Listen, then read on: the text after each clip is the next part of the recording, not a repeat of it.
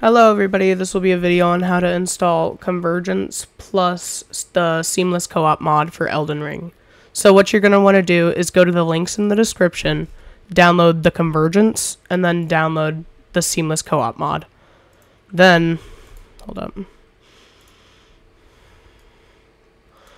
Once you've done that, oh my gosh, go away. There we go.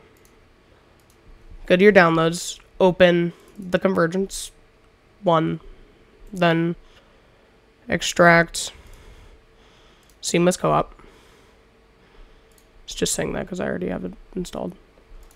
Click Browse, go to your desktop, then right click, New folder, Convergence.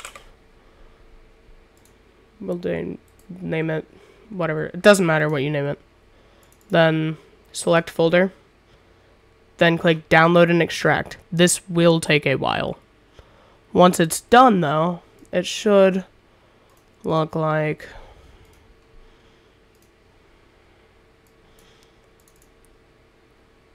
this. So open this, then go to your Seamless Co-op folder, wherever that is.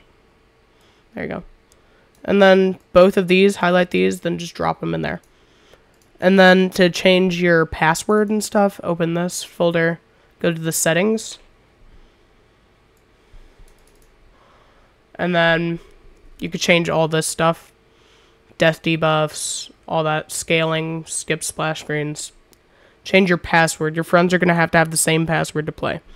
After you change all that, go up here, click File, click Save. And then you can just open the Start Convergence.bat. And then it will boot up the game in a minute.